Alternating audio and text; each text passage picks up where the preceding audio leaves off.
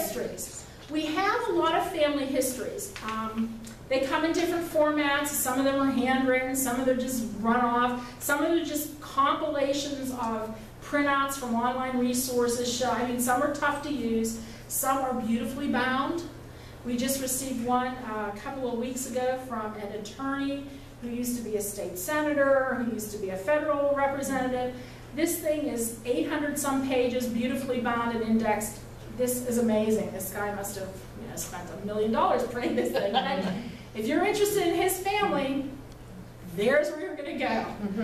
So we have family histories, and in the collection, I'm going to show you how we catalog all this stuff as well. We keep family histories kind of separate. We encourage, I would like as people give us family histories, if they would give me an electronic copy, because you know yourself, in this day and age, nobody's handwriting much anymore.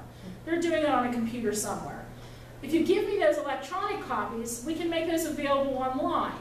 It's hard when I have just print, because you know yourself, tracing your family. When you've loved to find some small library that had your great-great-grandfather's history back to the dawn of time, that somebody, some distant relative did, I'd like to get some of that stuff digitized and online, but I need to get permission from families when they donate those things to make that public. So if you know people who are giving family histories, or you plan on giving a family history of your own at some point, give us the permission to make it digital and share it so that somebody else doesn't have to do all the legwork that you did. That, we're standing on the shoulder of giants here. They can build on the work that you did.